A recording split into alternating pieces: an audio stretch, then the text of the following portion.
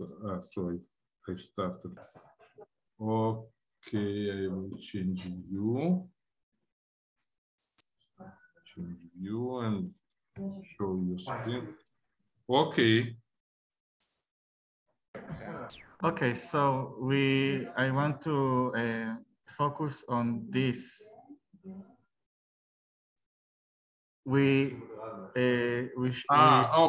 So this is a question from old exams, yes? Yes, and we saw the solution, the formal solution, and we didn't understand. Okay. So just tell loudly what is the question and what should we do. Okay, may you tell it with voice? Again? Your if you think that all the problems are in my head, you are mistaken. You should explain me problem, and then maybe together we will try to think. So we have a function, and and we have a what's called conjugate function. Okay. Yes. And let's determine whether function is convex for the following cases, f of x. So you want me to solve? No way. The solution, in the formal solution, it was just a sentence that the maximum function is pointwise, and therefore, since it's linear, it's convex, independent, good. actually. Good. So you gave us very good opening. Now I can start. Just a second. I always forget. How can I write something? There is you can annotate, use Can I try helping? It's somewhere in the bottom, yes? Where's this menu? In more? No. There is a notation. On the top, it's on the top, and it says like you're viewing entire screen, and then view options. View options. Okay, yes, thank you very much. Thank you very much. Now I understand your question, and I think I may say a couple of words on this. Okay.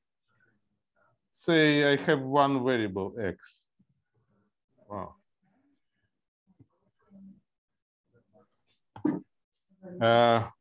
I have a linear function. And I have one more linear function.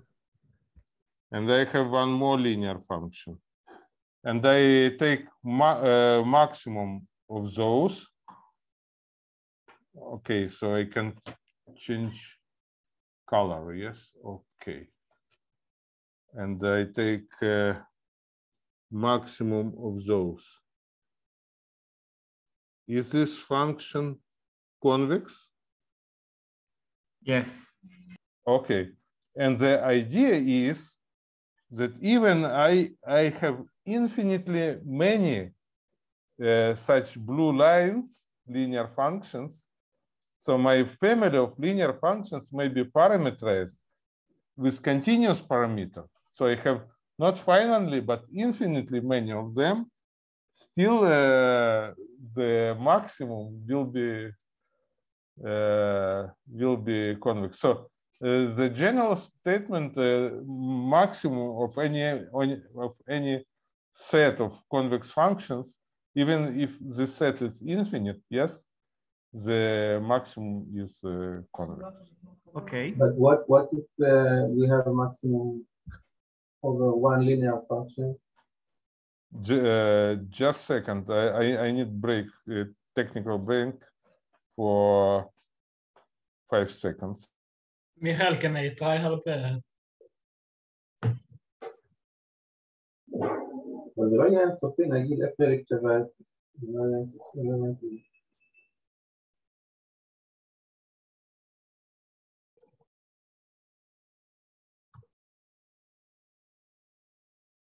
מי שאל את השאלה? Of course, anybody Me. who wants to help, it's good. You're always welcome. So the question is whether we may discover. So it's a function of y, yes? And Yes. for any fixed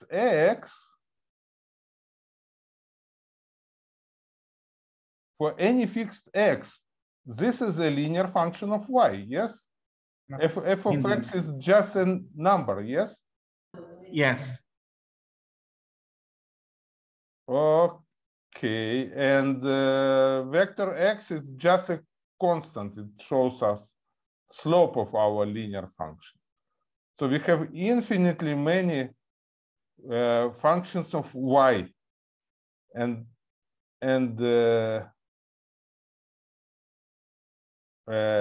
infinitely many functions of y. Yes. Okay. I hope you got the idea, or still. Yes, I got the idea, and this can be generalized to x vector and to planes. So I understand everything. Okay. I hope that everyone Okay. does understand as well. If anybody has questions or comments about this, you can ask. If not, then we will. You can stop your sharing. Thank you. Okay, pleasure. Can I ask? Any other question? Yes. So I have a question regarding KKT conditions. Okay, and Dor. So Yes. your question is about our basic list, and did you watch 2 reception hours? Okay. Honestly, not. Okay. But it's okay. not. Any case, I will. It's not mainly on I will question. do It's regarding it's with a specific. Okay. I will do exception for you. Orientation. Okay. Thank you for that. Just a second. I will share. Maybe it's good to share the lecture slide. Let me share my screen. Okay. Please. You can, yes, it's automatically. Okay, I do it. Do you see my screen? Yes, we see. Okay. So it's regarding this question number 3 on spring 2018. This one. Do you see it, Michael? Okay. Yes. So yes. my question regarding just a second. Let us together to understand the problem. Sure. Can you explain it with 2 words? Yes. Yes, of course. So it looks like a linear programming problem. So maximize in y linear function. Yes. X is constant, and this is the constraint. It's called box constraints. Yes. Yes. It's okay. under box constraint. So they ask if the problem is convex. Okay, it is, and I rewrite the problem in the desired weight, in the desired form. Yes. And then they write KKT conditions for the minimization problem. Yes. But I remember that when we learned KKT conditions, you said that it's conditioned whether the gradients are linearly independent or not. And here, when I developed it, I saw that the gradients of the constraints are dependent. I will show you explicitly. Just a second. I should immediately. I think I know where you are in which direction you are going, yes, exactly. But pay attention, gradient of active constraints. Yes, but if I you don't have know. Two-sided constraints, I don't know in advance who is active and who is not. But if you, once again, if you have two-sided constraints, something greater than some number and less than other number, they cannot be active at the same time. Makes sense. Okay. So can you repeat why you said it is a convex problem? Because I mean it's just linear. Yes, linear is convex. Yeah. It's Okay. concave, no? It's a linear function. It's not strictly convex, but it is convex. What's the definition? It's target not linear remains convex. Linear function is convex. It's good to remember it towards exam. Hessian is zero. Definition of linear function. Yes. So I should start drawing again. Just a second. View options, annotate. So what is definition of convex functions for those who don't remember? So if I take straight line, so those internal points, function should be, I would say in words, linear, greater or equal than f of x, yes, in the intermediate point. Pay attention that greater or equal. So if my f of x is linear, then of course linear function is equal, so it's convex. Okay, good, remember towards exam. In the same manner, it's concave, right? A linear function. Yes, but in this case, it's important for us to know that it is convex. That linear programming is a convex optimization problem. Thank you. Okay, so can I always use KKT conditions?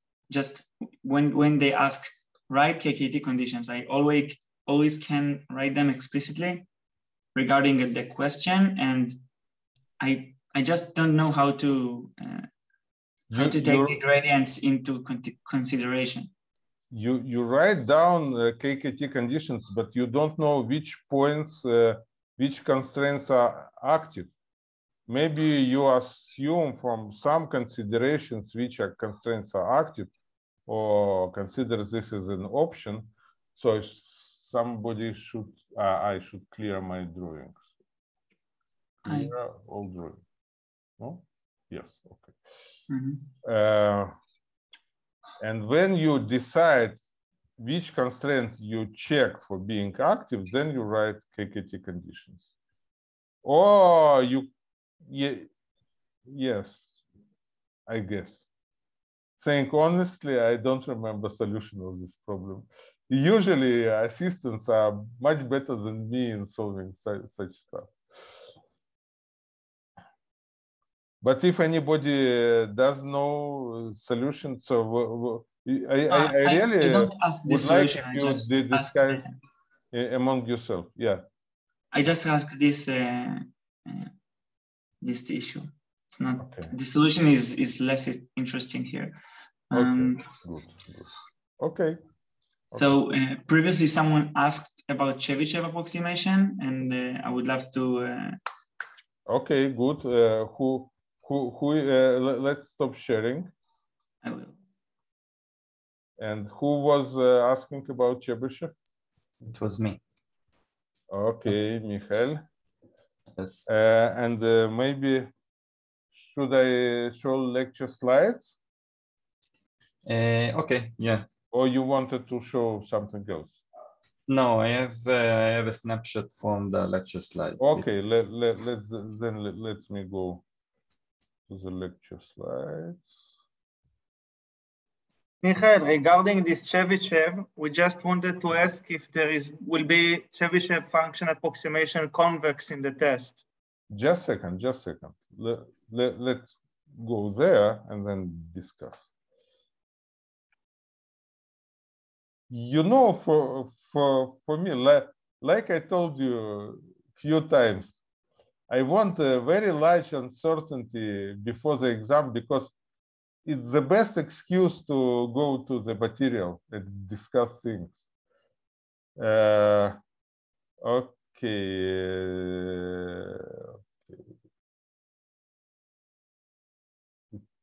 Just a second. It would be 4 examples. Yeah, no, after. Where it is? Yeah. Okay. So yes, exactly here. What is your question? So at the end of this topic, you wrote that the Chebyshev approximation can be expressed as linear optimization. What is as linear programming? Yes. As linear programming, and we just need to provide what C, A, and B are. Yes. Yes. So you have those double-sided constraints and so on, and I will tell you honestly, some solvers understand even this general form, but it's good exercise to. Yes, I agree. It's good. It's very good. So, and what is your question? How to get there? Yeah, I actually tried to do so and I got to something, but because I didn't see any answer, I don't know if what I did is okay or not. Like, first of all, our X, for example. Yes. Our X should be a vector of tau and all alphas, right? Yes. Yes. Okay. And then A is some matrix that is 2t by n plus 1, like by the size of X. Yeah, it would be easier to do into stages. First of all, think about one-sided constraint, yes? Yes. And then extend to double-sided. It's like separate very nice. Yes, and then I just put them one on top of another, and I get a big. But you're trying to explain in the way that I'm afraid that other students do not understand much. Do you have anything to show us? I can film it. It will take me you need to take picture. Okay. Yeah, so if anyone else wants to ask something, we can do it later. Or you can do your picture, but we can go to other questions. Okay, but okay. You just wanted to validate that your way. Yes, I wanted, because I didn't see the answer anywhere. I wanted to make sure that you kind of found solution yourself, but you wanted just to validate it. Yes. Okay. First of all, it's very good. Can you please repeat the solution? I will picture it and this is upload. Michael. He will take a picture of his notes and show it. So I stop share.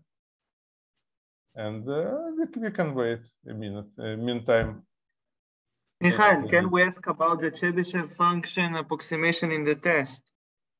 Yes. There is a part in the Chebyshev function that we talked about complex, but only for a few minutes. Will it? Yes.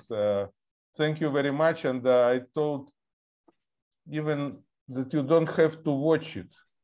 I don't remember whether it is on. I think on Moodle I pointed this. So you don't. So complex Chebyshev approximation is important, but it's a little bit too technical, so I don't require from you to learn it. Only a real one. Thank you.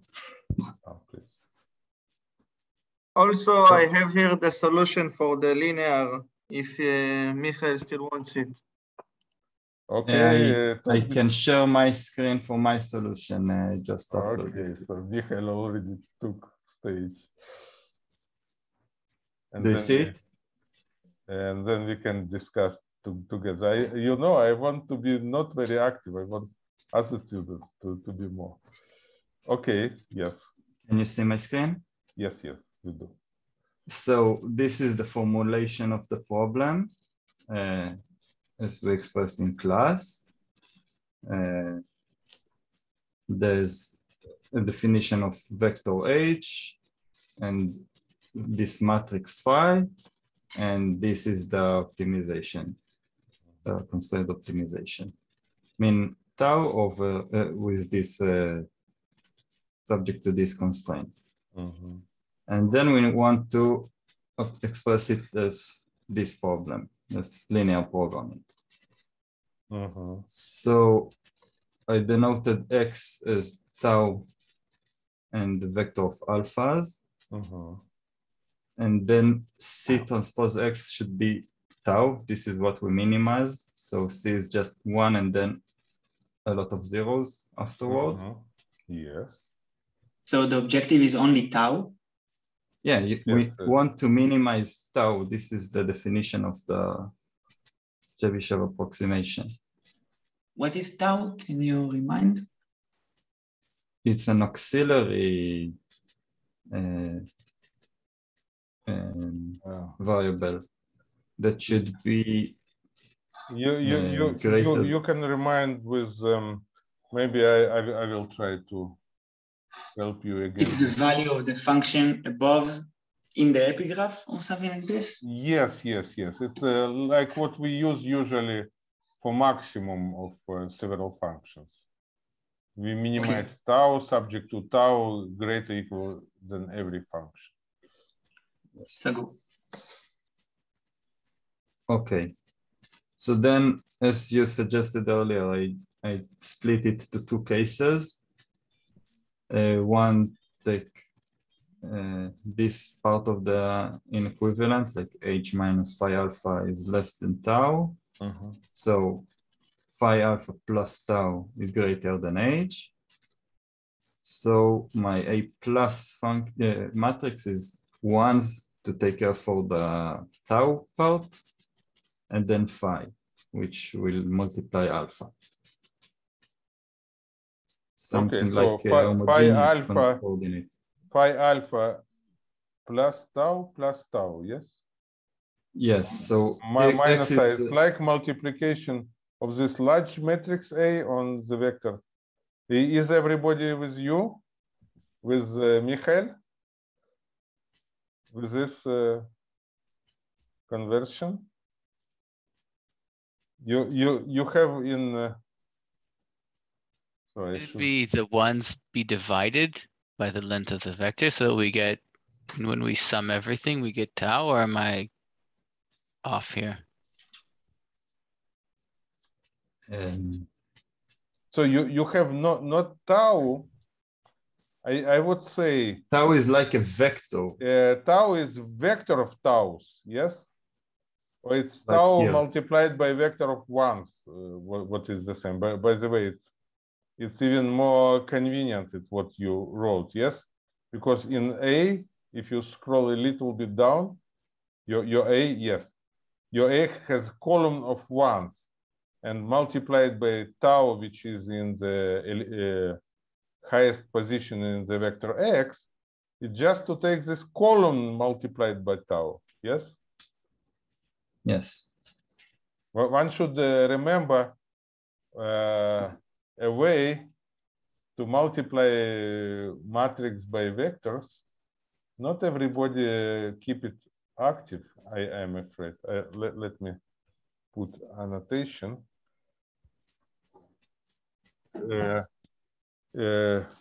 Gilbert Strang in MIT is an excellent lecturer And I warmly recommend to everybody, Gilbert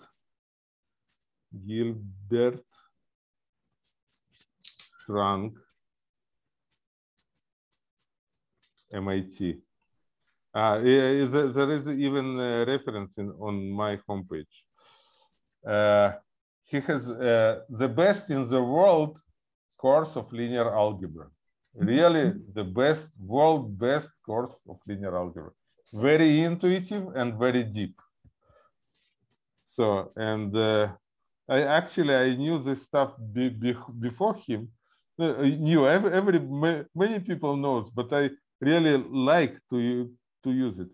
If I have a matrix with many columns, so I will call it A1, A2 columns of my matrix, and so on, and multiply by vector x1, x2, and so on. We don't learn it in standard representation, but it's very trivial and very useful. It's x1 multiplied by column A1, yes? Plus x2 multiplied by column A2. And if you, and so on. And if you look in this way, you immediately understand that if you multiply this matrix by a vector which tau and something else, so this column will be multiplied by tau. So you will really get tau multiplied by a column of 1. Okay. I hope that everybody knows this, yes? I don't see any replies. Was my explanation too trivial or useful for somebody? Yes, I actually did this before. Right. So it's okay what I did. It was a little bit useful, somehow useful, yes? Okay, good. Okay, then I should clear my drawings. Okay. Okay, yeah. So this is one side, and then you have another side, yes?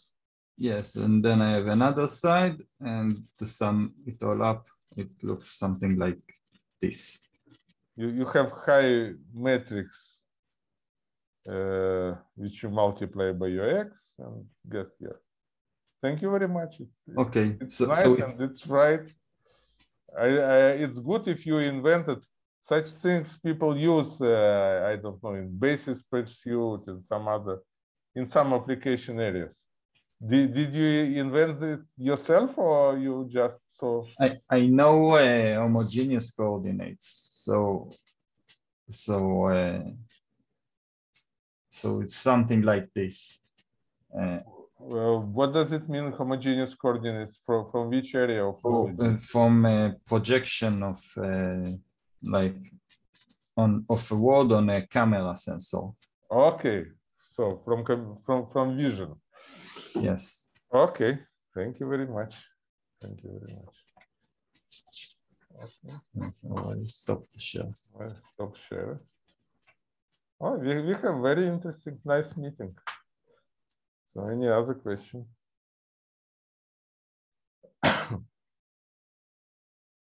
I have a question about the structure of the exam. Mm-hmm. I'm just starting to study until the exam, like from today, and I'm wondering if you can focus me on like which subjects do you think we should focus on? We are really playing a Minimax game. I am playing for your long-term future, and you're playing for your short-term survival. I'm playing for both. Because for long-term, and this is my major goal for exam, for you to go through material. First of all, learn those 40 plus questions. The first thing is, I maybe turn on my camera. is to watch basic YouTube videos or Coursera or on Coursera and watch our Zoom meetings and everything, understand everything. This will be the major contribution to your long-term knowledge, and believe me, this will be very good contribution to your performance on the exam. This is the only thing I can tell you. Okay, thank you.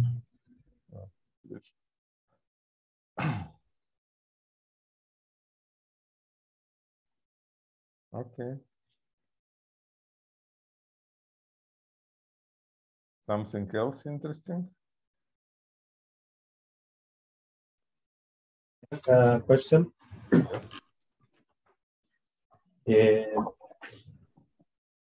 When we studied strong duality in conic programming, we have seen a connection between KKT conditions and strong duality.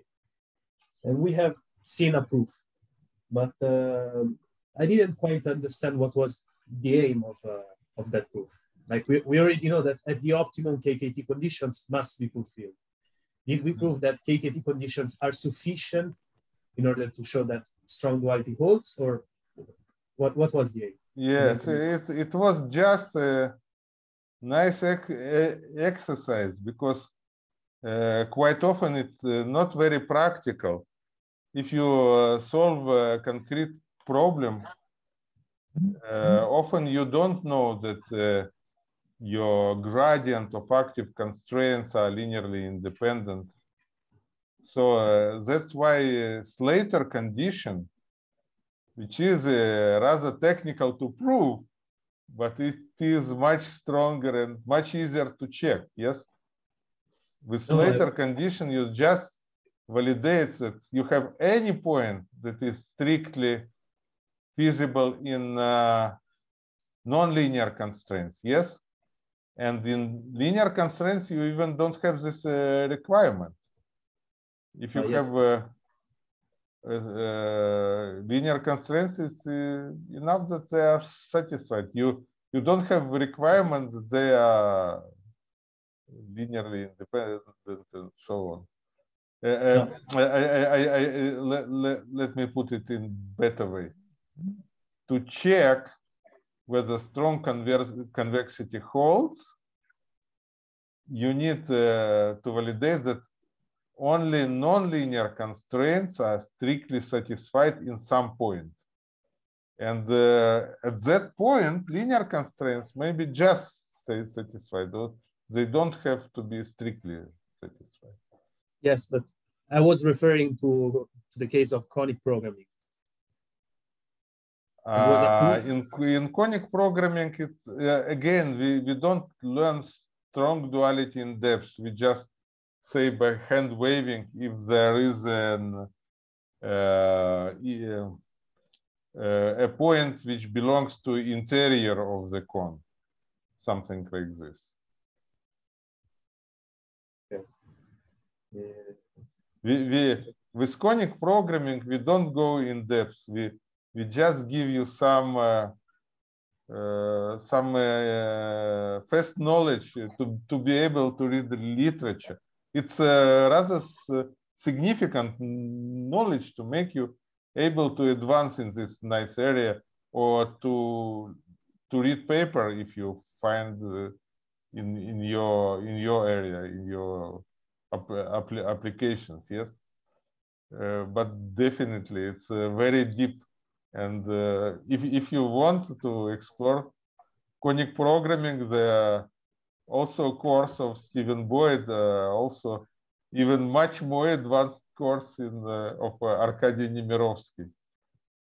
He was in the Technion, and now he's in Georgia Tech. But there are 700 slides about convex optimization, and many of them are about conic programming. Thank you. Michael has a question. Yes. What if I have a concave function and I want to minimize it with some constraints? Oh, minimizing concave functions, it's a very delicate area. There are particular cases very interesting. If you have a quadratic concave function and single quadratic convex constraint, then the problem is nicely solvable and have many interesting applications. But do we have the tools to solve them today? Can we transform it to something more? And once again, if you have a practical problem of this type, there is a Professor Aaron Bental in industrial engineering in Technion. He is very strong mathematician, and he has very nice results in optimizations, many of them together with Arkady Nemirovsky. And what I know from him, that he is exploring now in very recent years, in, I don't know, 2-3 recent years, he's actively exploring this kind of problems. So I warmly recommend you to ask him. He might be glad. I'm asking because I saw it in an exam. One question. I think. In exam, if you have concave problem, you may only be asked about to check some local minimum, whether it is a local solution, yes, or maybe what happens is it's on the edges of the constraints. Yes, or maybe yes. If you have only several points, very simple situation, then you can count on. Sometimes there are simple situations, yes, and you just can check several candidates for solution and just compare to check whether KKT condition holds there, and compare in which of them function value is better, and say this one is the best one. Okay. Please. Okay. Ask the question. Yes. What are the cases in which quadratic interpolation and cubic interpolation may fail?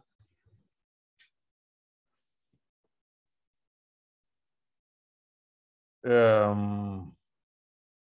a good question. The picture will help me. Where I'm my slides.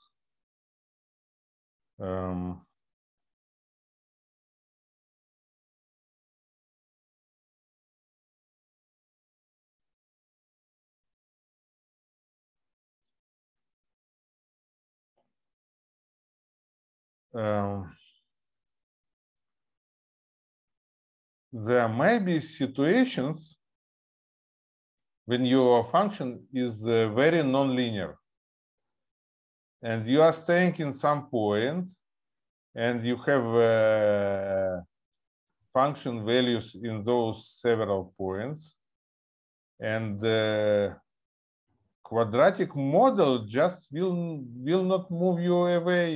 It will say that minimum of quadratic model is also very close to where you are, despite that real minimum is far away.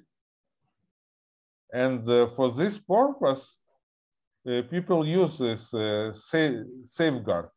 If they see that for one or few steps, their progress, and how do we measure progress? How fast our uncertainty interval is shrinking. We know that with bisection, it's shrinking twice at every step. With golden section, it's shrinking a little bit slower, but also rather significantly. And if you get stuck, and if your quadratic model, nobody guarantees if function is very nonlinear that your quadratic model is good. Doesn't give you progress, that safeguarding is very nice and very strong way to get out of this situation. Is this answer to your question, or I'm not? Yes, thank you. Okay, okay.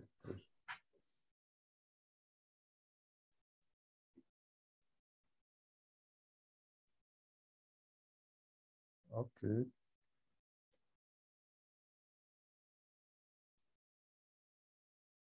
More questions?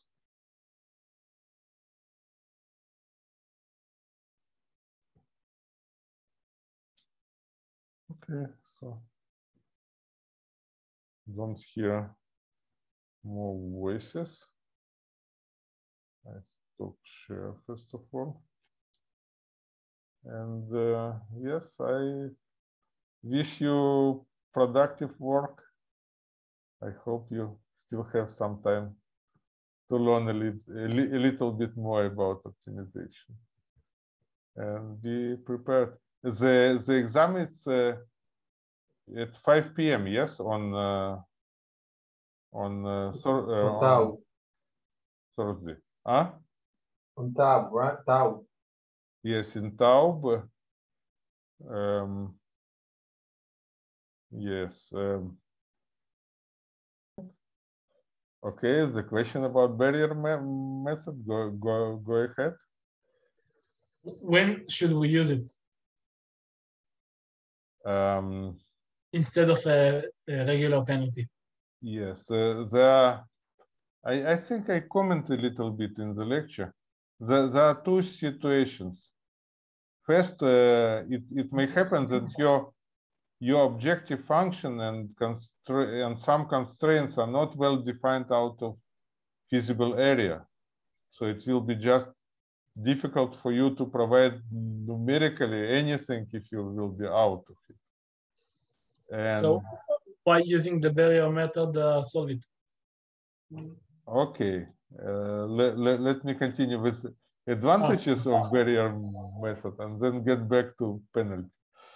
And another advantage of barrier method, especially for linear programming and for general conic programming, quadratic conic and semi-definite, that there are very well established primal dual barrier methods which have polynomial type complexity and are very good. On the other hand, there is another family of methods which called augmented Lagrangians, which have their own area, and quite often for nonlinear problem you may discover that barrier function is difficult for Newton method to minimize and penalty, but especially if you have Lagrange multipliers. And one more thing, this leads to ADMM, alternating the direction method of multipliers, which show to be very efficient on very many practical problems. And we have this nice lectures and overview paper of Stephen Boyd on this topic. So this is not barrier method, this is a penalty multiplier method, but it's very good. So one needs to study, and to, if you are able to, if your problem is not very large, and you are able to reformulate it as a conic programming, linear, quadratic, or semi-definite, and use standard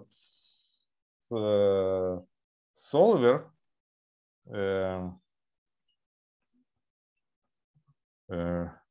how it's called this system? Does anybody remember of Stephen Boyd and collaborators, which universally solves conic programming CVX? CVX is a very important system which has a very nice MATLAB interface. And if your problem is not very large, mean up to 1,000 or very few thousands variables, this may be the best way to go, But if you have very large problems, they are more for investigation. Okay. Please. Okay, so we finished. Once again, it was not on the record, and now for the record, I wish all students productive preparation, productive learning, optimization, and preparation for the exam, which is, in my view, the same. Go for this basic list of questions, go for lectures, and for our Zoom meetings, and try to solve all problems which were during semester, and then maybe more. But first of all, work hard on this. Okay, so Thank you. Good luck. Yes. Okay. רציתי לשאול אותך שאלה אישית בלי הקלטה. רק for a second. I would ask a question. What would I recommend for students who passed through all basic parts that we recommended and all problems of previous years and exercises? Then I would recommend to open exercises of convex optimization of Stephen Boyd and Nocedal and Wright numerical optimization. I also heard that they have nice exercises here. I don't know. אז אתה מציע להתעמק בבעיות קונבקסיות? אחרי שסיימתי לעבור על הכל? בבעיות אופטימיזציה. בבעיות אופטימיזציה קשורות לחומר של הקורס שלנו.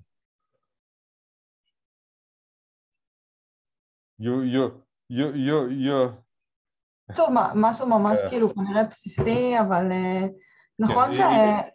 Or you can talk in Hebrew, but I can translate, or you can talk in English, up to you. Okay, אני אדבר בעברית. בסדר. You can talk in Hebrew and I will try. נכון היה לנו את האיור הזה בהקשר של הג'וינט של computational graphs? Yes, with respect to a joint of computational graph, yes. וזה היה התרשים הנוסף. It's from the lecture. כן, אז רציתי לשאול פשוט אם Y גל ו-Y הם אותו דבר בעצם, ו-X? No. It's good question. You are asking whether Y tilde and X tilde it's the same as Y and X. No, they're not the same at all. The computational graph, just a second, annotate. The computational graph itself is interesting for us, because if you put any vector on entrance here, on the exit, you will get product of this vector with a joint operator. So it's any vector may be here. And the same on the first for the direct operator. This is nice thing about this stuff. סבבה. Okay. תודה. Okay. תודה רבה ובהצלחה עוד פעם לכולם. תודה רבה, תודה. נתראה ביום חמישי או שאתה לא תגיע?